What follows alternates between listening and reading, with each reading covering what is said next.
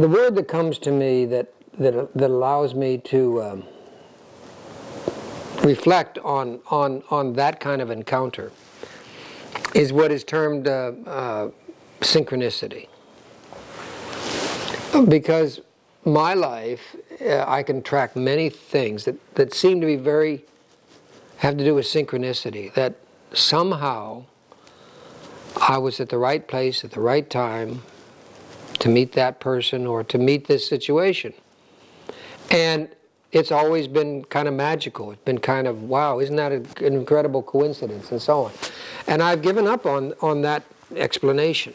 I just have.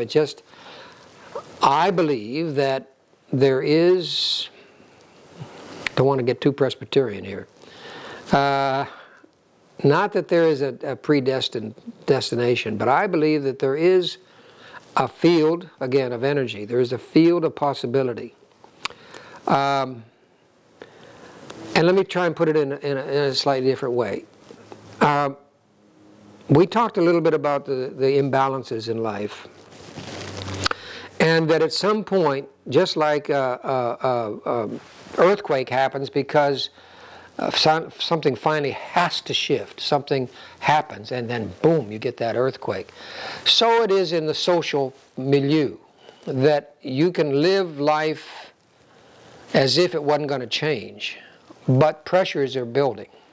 Things that you don't know about are building. And therefore there will be a happening, there'll be an encounter. Call it with a mystery, call it with the way life is, but at some point that imbalance will come at you. Same way, if you are resonant with that life, that same encounter will come as, here is something that you can act on, that will release that pressure, that will be part of the solution, will be part of the creative process, to use a very broad term. And I've had many of those happenings that when I look back on, I'd say, you know, wasn't that coincidental? And that's the way I did it early on. Just going back to chemistry, you know, I invented this compound. It was coincidental. I mean, it really, really, really, really, really was. One of the things we used to do is we would get scientific journals from the library. There was no internet, of course, at those points. You couldn't go on and find things. You had to search for things. And so we would circulate the Journal of Organic Chemistry, the Journal of American Chemical Society, the this, the that, and so on and so forth. There was dozens of journals, and you signed up for which ones you wanted brought to your desk, and usually you just scratched your name off and put it in the outbox, you know. You didn't have time for it. But I signed up, and one of them, God knows why, I signed up for was the Swedish Journal of Chemistry or Organic Chemistry. I've forgotten what it was. I knew it was Swedish. It was English, but Swedish journal. And I signed up for it, and this one day I picked it up, and I usually just put it in the outbox.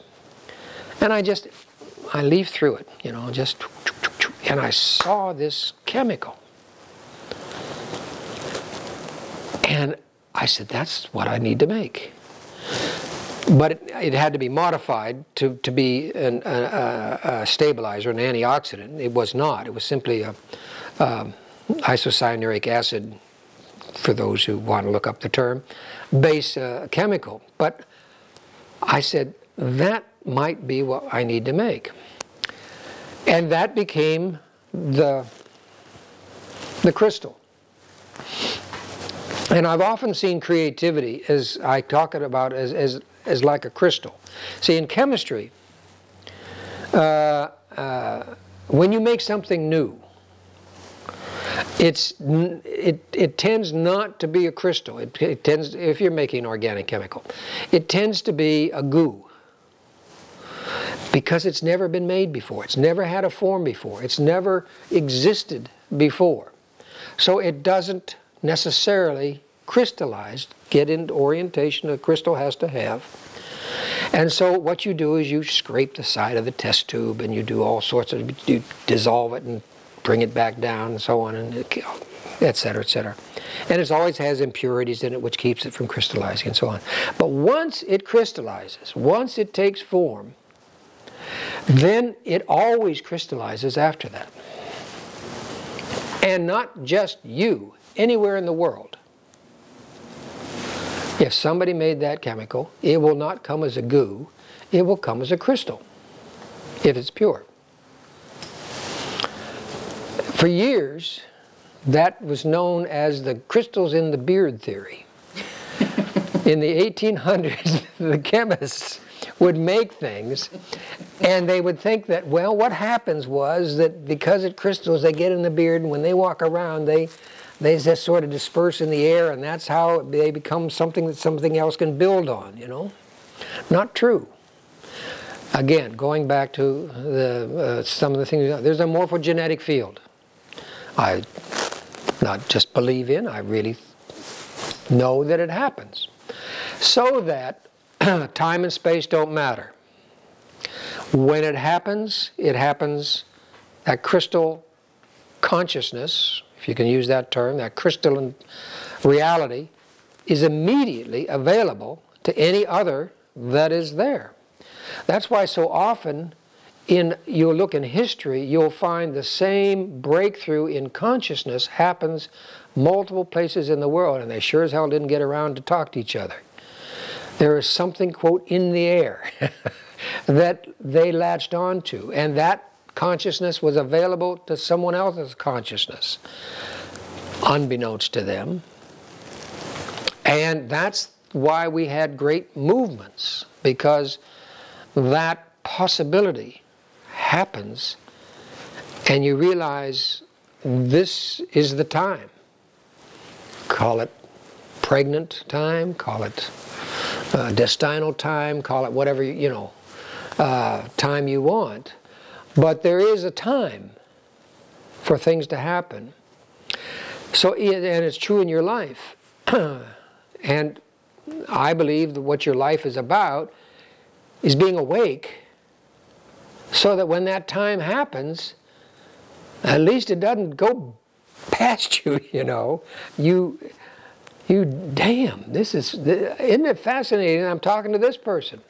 Maybe, just maybe, this is a crystal for something. I don't know. I don't know. But that's what it means to live your life out of, quote, what we call live out of possibility. Possibility is about the ability to say each and every situation has within it a seed. And whether you're contributing to its crystallization or its growth or what have you, you have no idea. Maybe it was just all you needed to do was just dump on it and give it a little fertilizer, and somebody else will harvest it, as we sang about. You don't know. I mean, if you live some other way, you think you're the center of the universe, you know. Everything is sort of happening in and through me. That's, you know, that's stupid. But when you're genuinely participating in life, that's the way you encounter, as if everything you do is contributing in a way to this happening.